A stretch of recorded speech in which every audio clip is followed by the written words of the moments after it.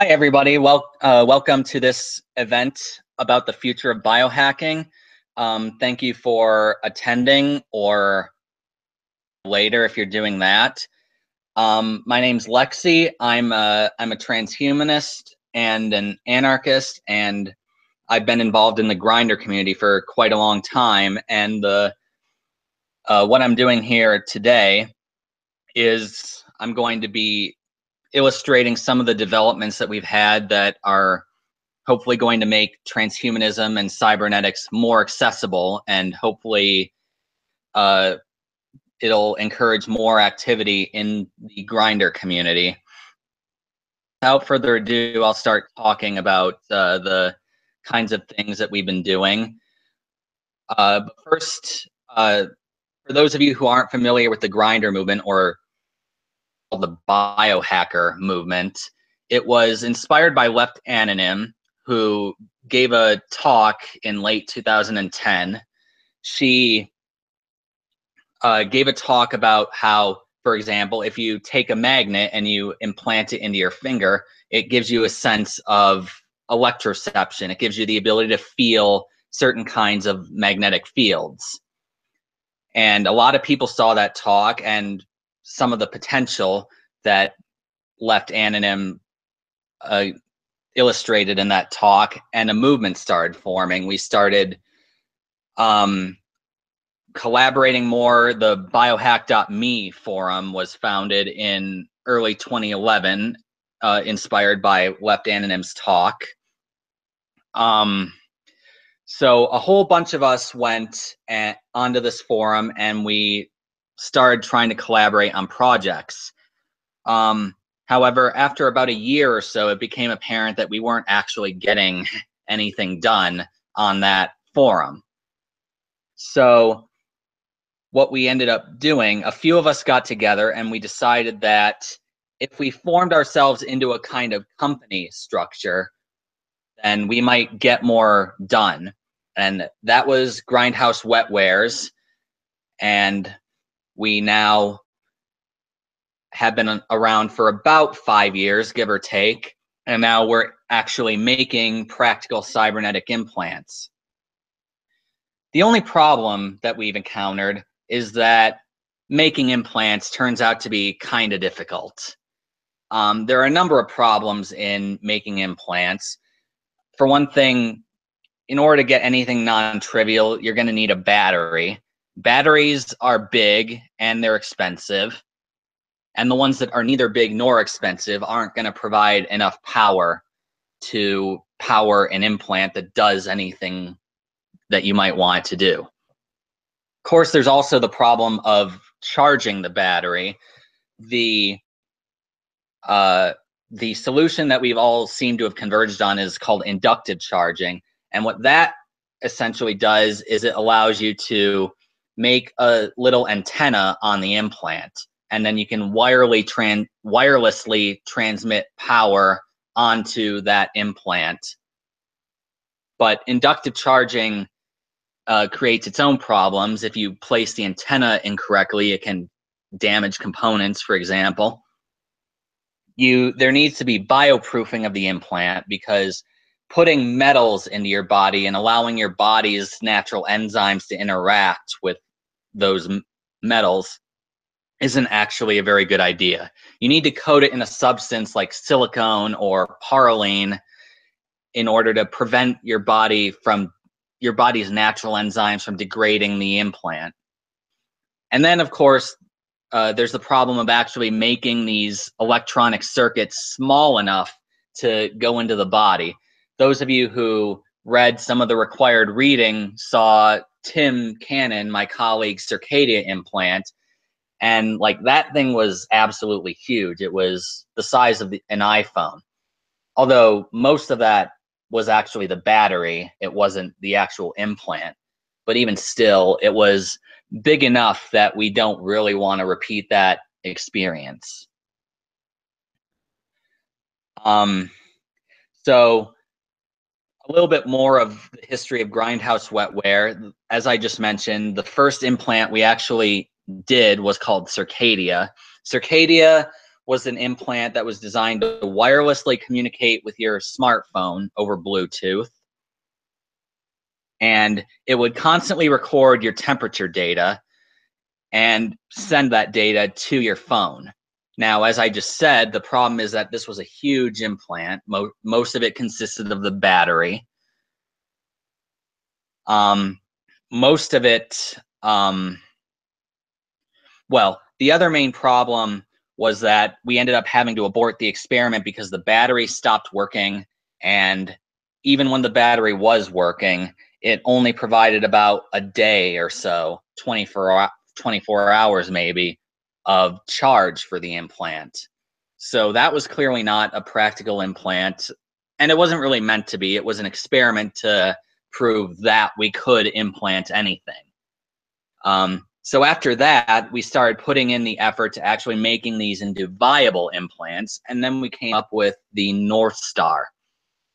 The North Star is a different implant which has LEDs that allow the implant to light up through your skin, and it also has the ability that you can tap it and it will light up, so it's not constantly on.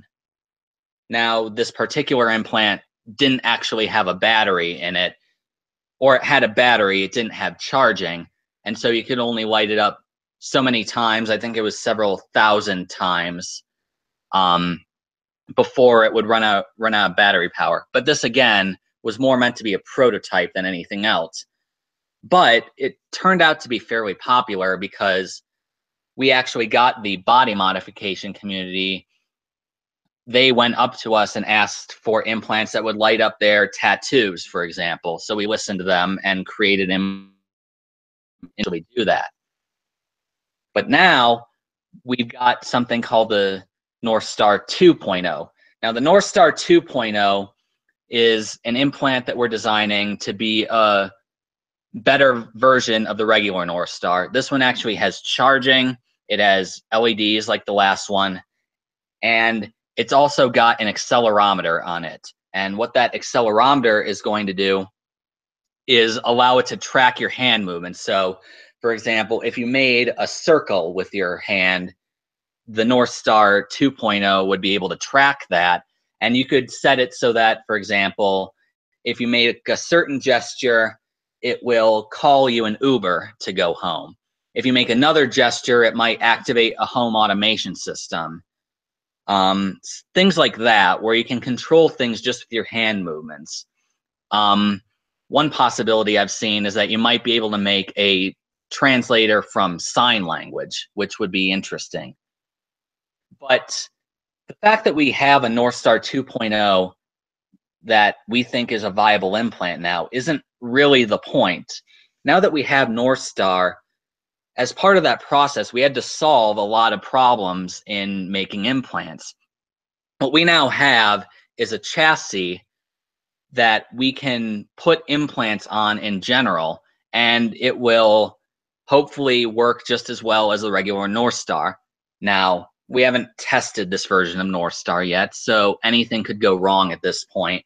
But we do have a base that consists of an antenna for charging, a battery, microprocessors, and it all fits on something that's about the size, maybe even smaller than a quarter, a United States quarter. And we can use this for other implants.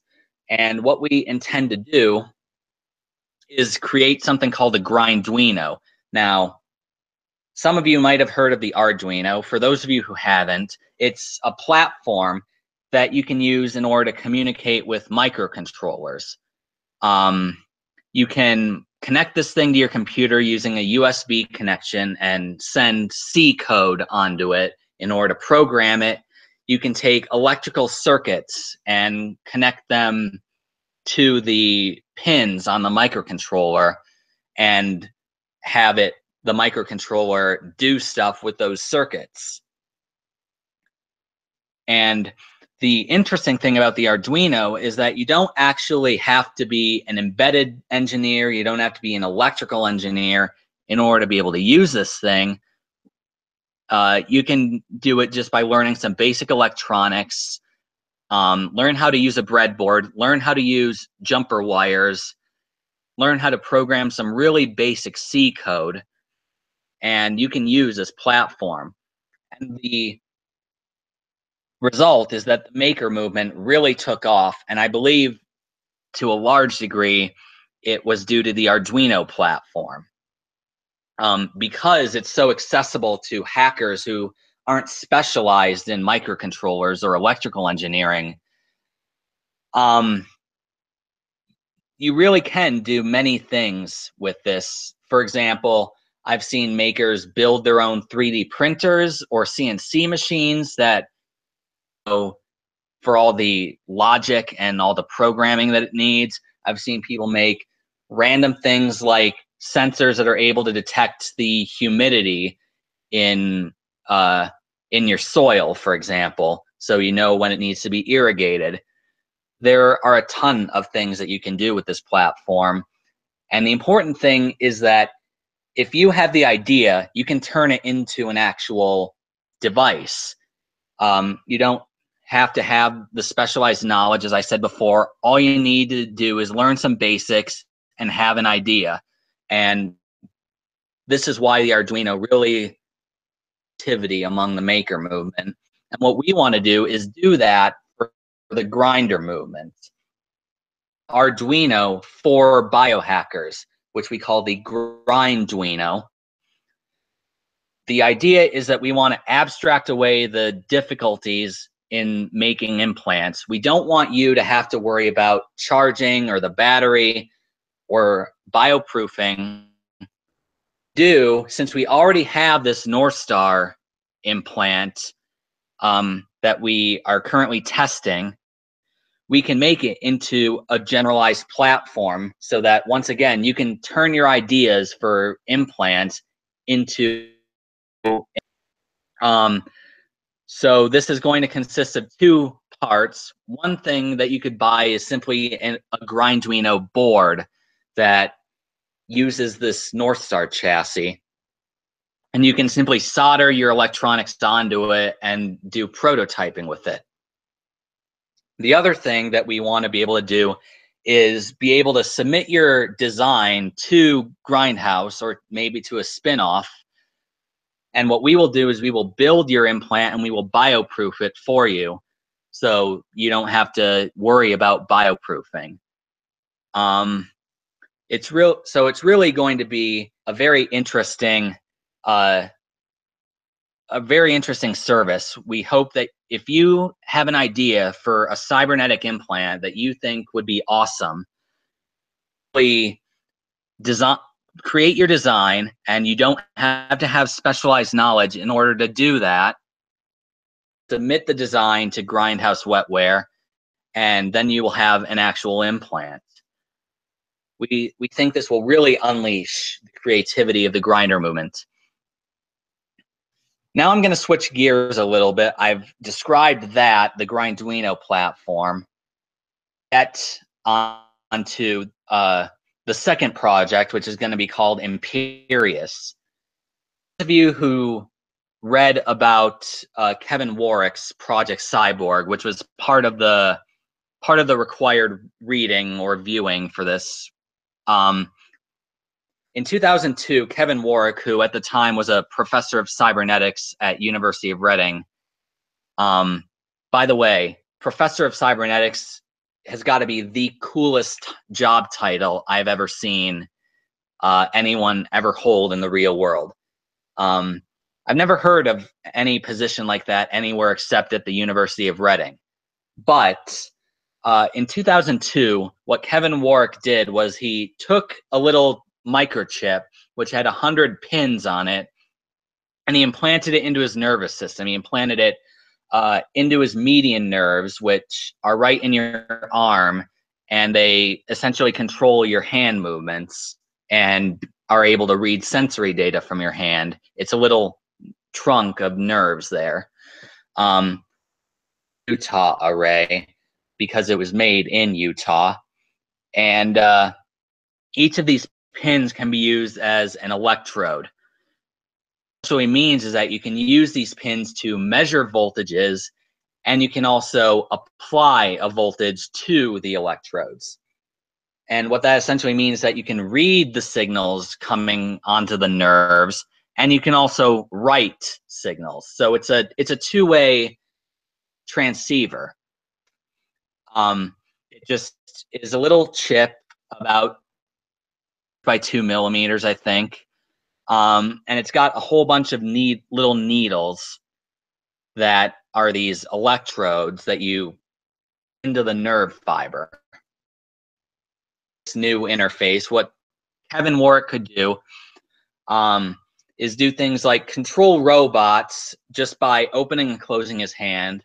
He could drive a wheelchair around and just with his hand movements. He could operate a home automation system. He could also extend his senses. So for example, what he could do, because if you remember, he could also write signals into his nervous system. So he could take a sensor, like a sonar sensor of distance, like a bat's echolocation, and you can pump the output into the nerves and be able to distance.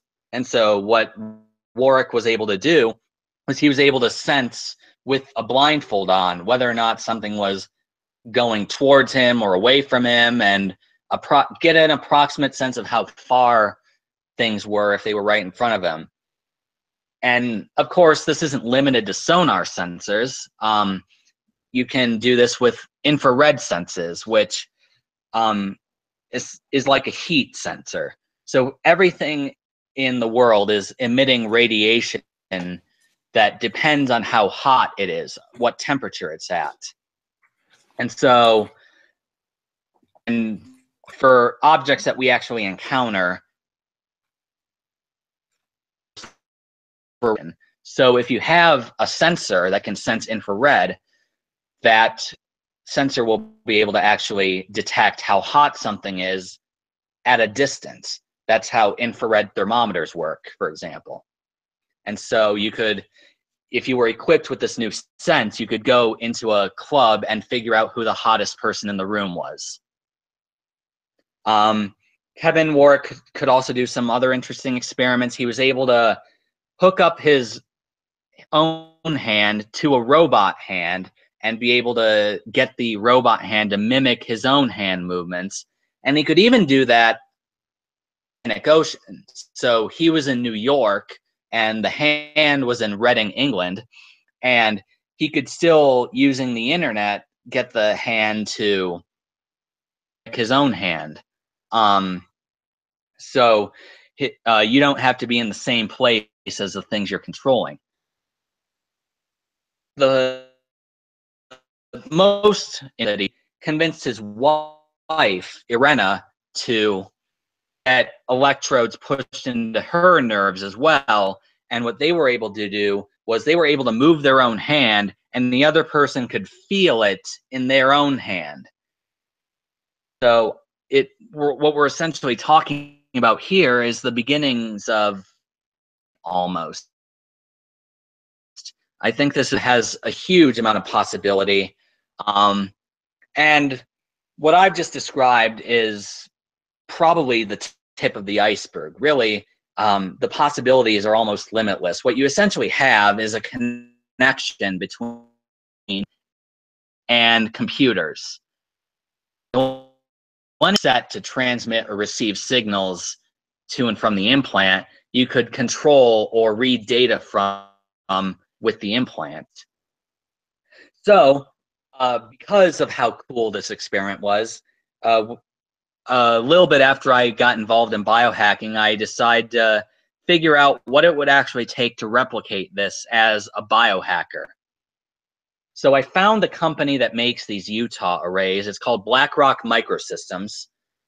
And I asked them for quotes for some of the equipment that we would need for this.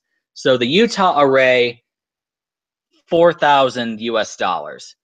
So, you know, it's pretty expensive, but it's not necessarily completely out of the question.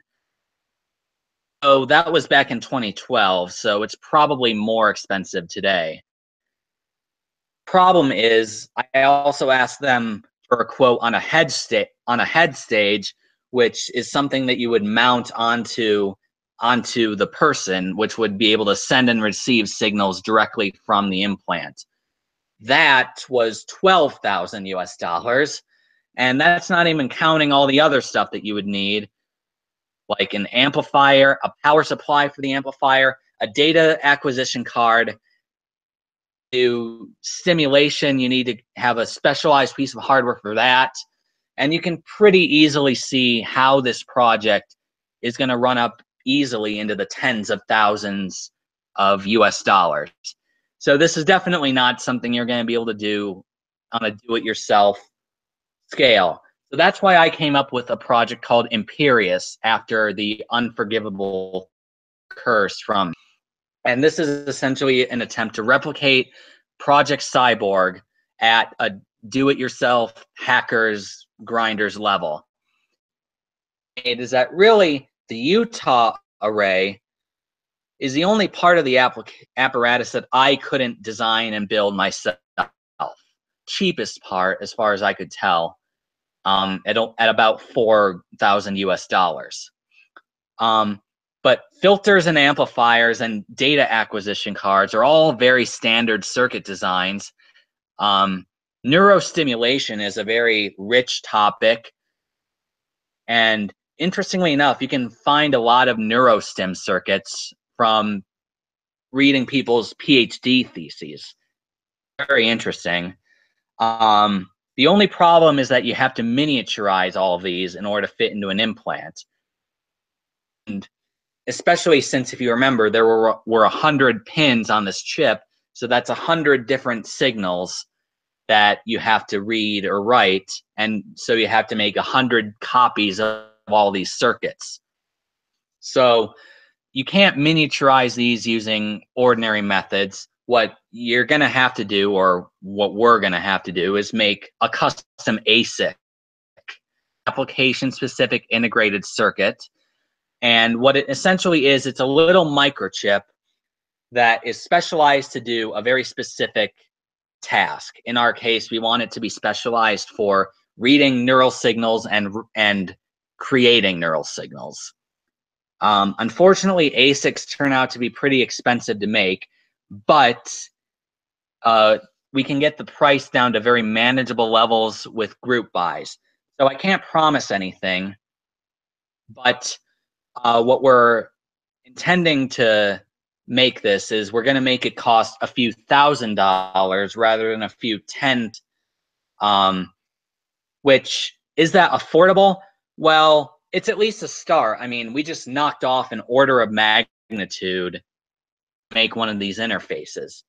What you could do with this is you could, this is in the realm where you could save money maybe to buy this thing.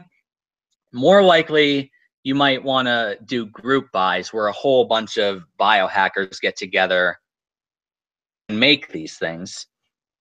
So what we're planning to do is we're planning to make an implant which consists of the Utah array, an ASIC that's specialized for processing and neurostimulation, so that you can transmit those signals to a device that's outside of the body.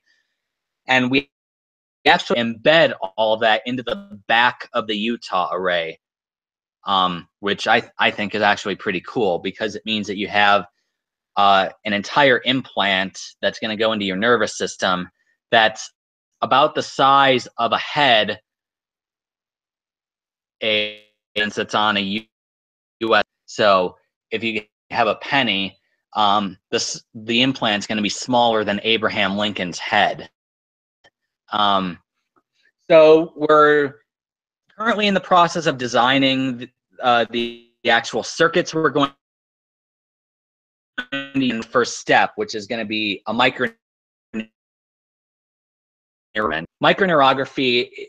Is essentially reading and writing signals to and from the nervous system, but instead of using a Utah array, we're going to get needles designed to act as electrodes, and we're going to stick those needles into arms, into the, and then we can clamp onto those needles and connect them to the prototype circuits that we're currently making. Why we want to do it, because we want to make sure it's to make, and also we want to do it before we actually implant anything, because putting implants into your nerves is both expensive and risky. So this is going to be the first step, and we hope to have this experiment done by either the end of the year or a couple months into 2018. So we're on a, and I think we have a very good chance of making that actually happen. So what we're essentially doing, to summarize all of that, is we want to lower the barrier to making implants, because making implants is hard.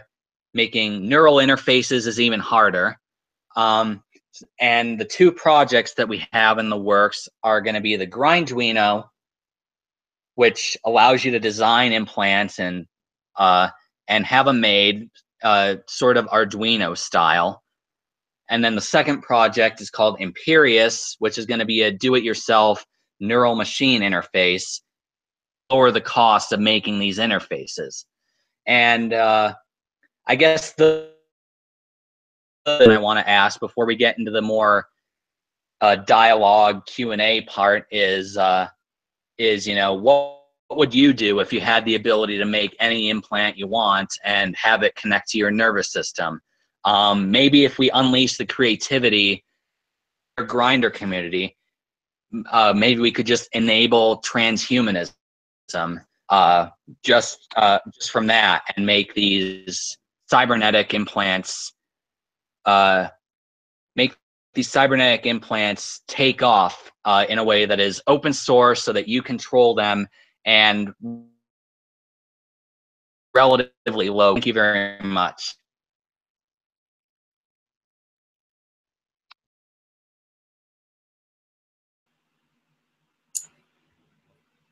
Awesome, thank you. So I have 3 people in here. Do they? I don't think Sanguine had audio, but do Evan or Rebecca have any questions or discussion points? We can maybe activate people's microphones and cameras. But real quick, could people go into their bandwidth up the top and maybe put it a couple notches lower? Because with everyone, oh, Chad is so much more comfortable speaking. Great. Then we can just read out chats. I'm going to read out from the Facebook or whatever, if anyone said anything. But I was yeah, I know that I covered a lot of ground there, so definitely ask any questions you have. I was sort of like thinking about the bioproofing part as like, I got just nervous because it's like, it seems risky and stuff, because, you know, if you're making sure that the enzymes aren't degrading the metals, like, you're also making sure that like nothing's, you know, poison, like, and there's just, I mean, I'm certainly very not knowledgeable, but even as far as I understand it, people who are very knowledgeable don't have a lot of questions about like the nervous system. Like, there's a lot of like unknowns, and it's like very chaotic, and like as far as I can understand it. So like, just like this mad scientist like reputation that it has to, you know, implant, to try and implant that like might not work. Like, how, like, what's it, I'm like super interested in what's it like talking about risks, and like at like at Grindhouse, like, and trying to like, I'm just imagining like everyone, you know, hoping that they're right about something, or hoping that they're not missing like a part of the equation, that like some disastrous, you know, like subtlety in the nervous system could be disastrous. I don't know. Yeah. Yeah, I actually had multiple implants fail. So, like I said, the Circadia, the battery ended up failing about halfway through the experiment. We originally wanted to get it removed from Tim after 6 months, and we ended up having to do 3 months.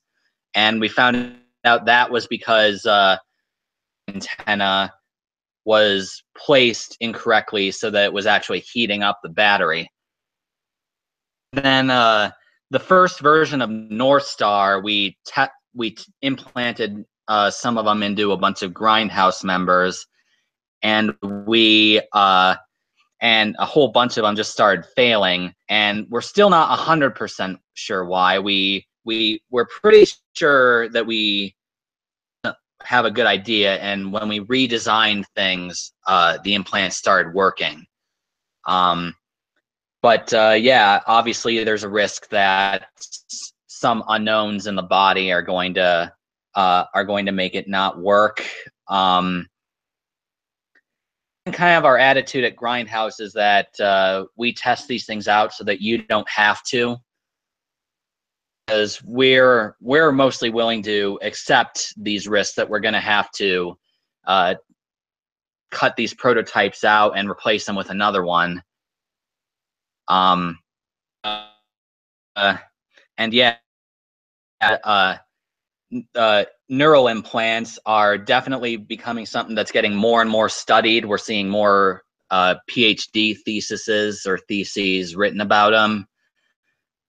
Yeah, there's definitely a lot of unknowns, and our attitude at Grindhouse is that there's only one way to find out.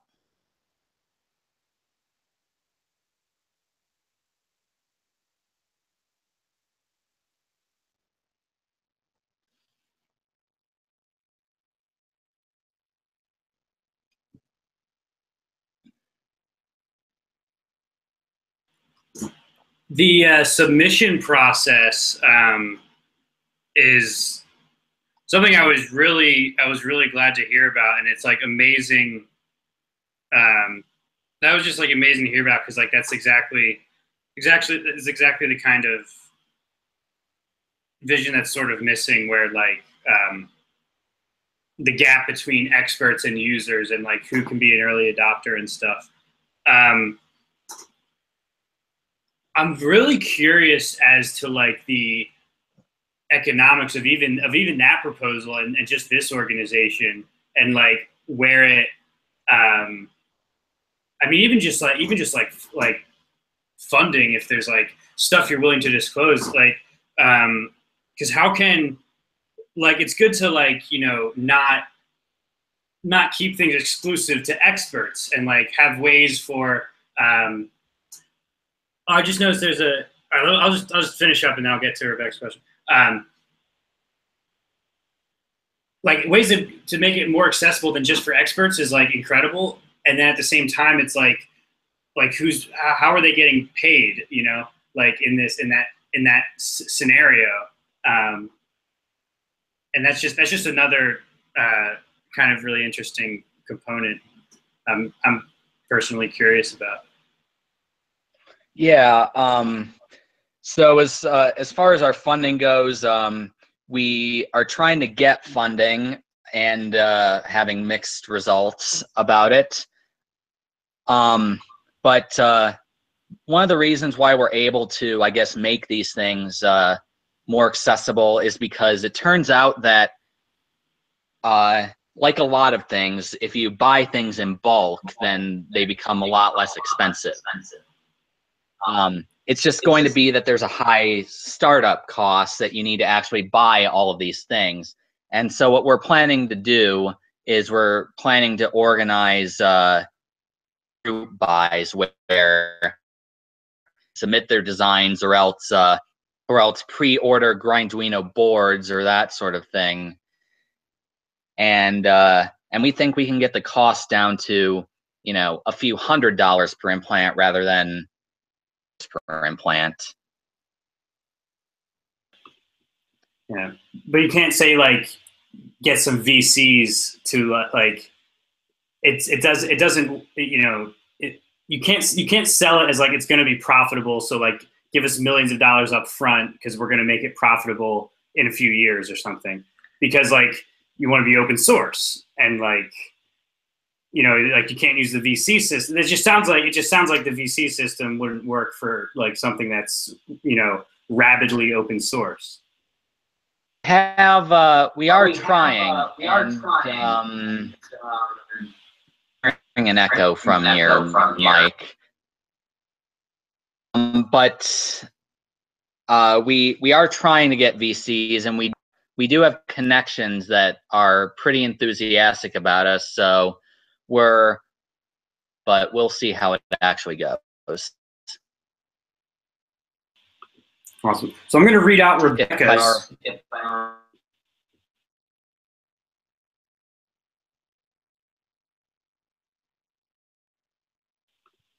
Lexi, can you say something? No, go ahead. Oh no, I thought maybe your audio cut out because it got a little choppy, but I think you're still here. So I was going to read Lexi's, no, not Lexi's, Rebecca's comment or question. Lexi, have you tried the North Star or any of the Grindhouse implants yourself? I'm just curious about your experience of what the implementation / integration / rejection process feels like. So I do have implants. I have an NFC RFID chip implanted on my hand here. I have a finger in my. I haven't tried any of the Grindhouse implants. I was going to. A lot of problems have come up from the fact that I'm in a different area of the world than everyone else in the organization. So it turned out to be pretty difficult to actually get me a North Star and get someone to implant it. But so I was originally going to be part of that test, but it didn't end up working out. As far as what it's like to get implants,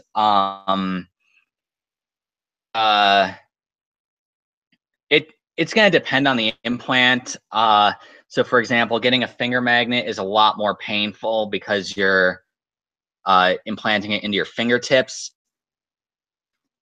But NFC chips are a lot easier because they make these sterile PET injectors that you can have the implant come in, and then you just inject it into your skin. And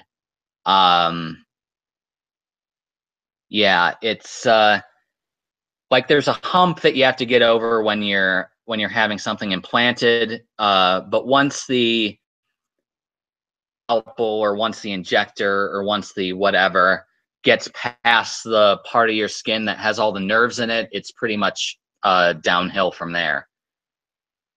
Easy sailing from there.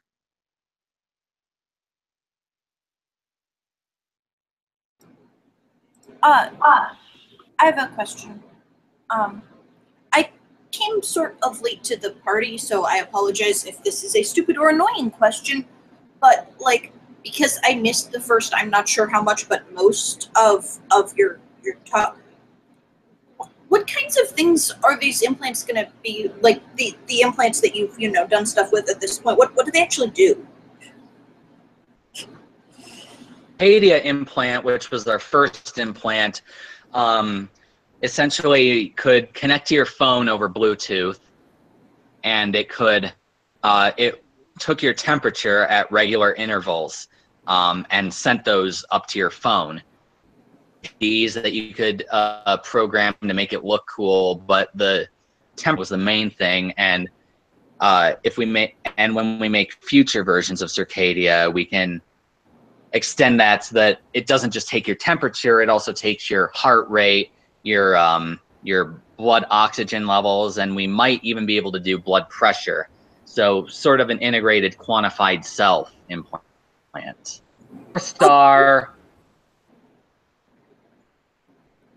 North Star also had LEDs in it. Version 2 of the North Star is going to have built into it so that it can read how you're moving your hand. So if you move your hand in a circle like this, it will be able to detect that you just moved your. And for example, you could set your phone up so that it will call you an Uber when you make that gesture, or if you make a different gesture, it can communicate with a home automation system. Or I think I also mentioned that someone had the idea of creating like a sign language translator. So you say. Cool. I'm liking the Circadia one because my first thought is even before it can do the other stuff, it could tell if you could use it to keep track of whether you were ovulating. So far on what they do. Yeah.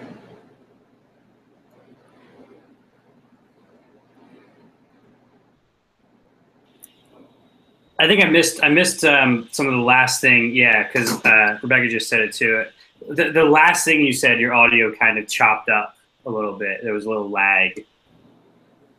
Oh, I was just saying that that the North Star has an accelerometer built into it, so that the idea is it can track your hand in the talk. So you move your hand one way, and your phone, I don't know, sends a message to your friends on Facebook. You move it another way, it calls you an Uber.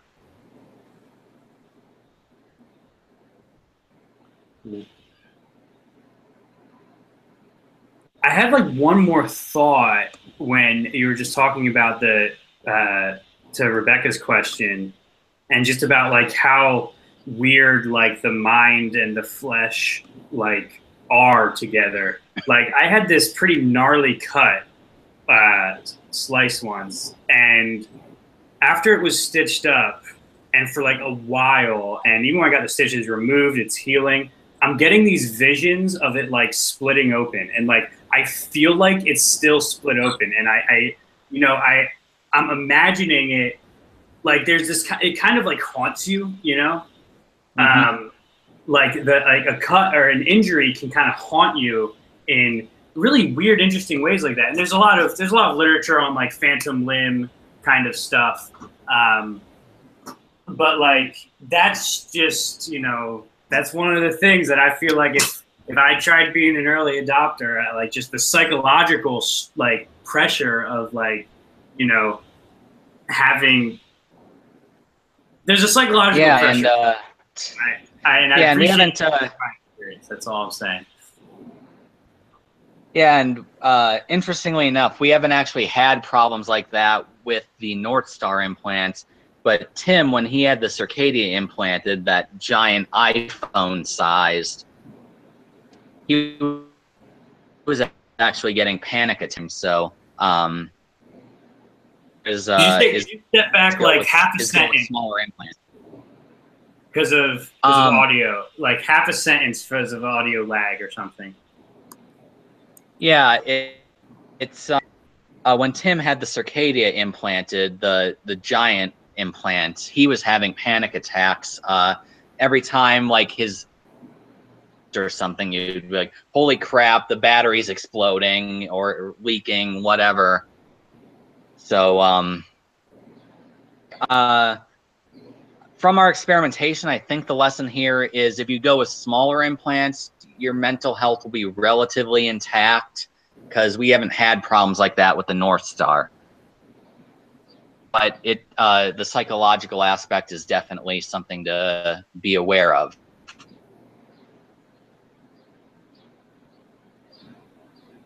Yeah, Rebecca, somebody in the group, it may or may not have been you, was talking about like their like I forget what it, about focusing on that as like a whole topic in itself. I think they said they were like had a massage therapy background. Yeah, that was you. Yeah, cool.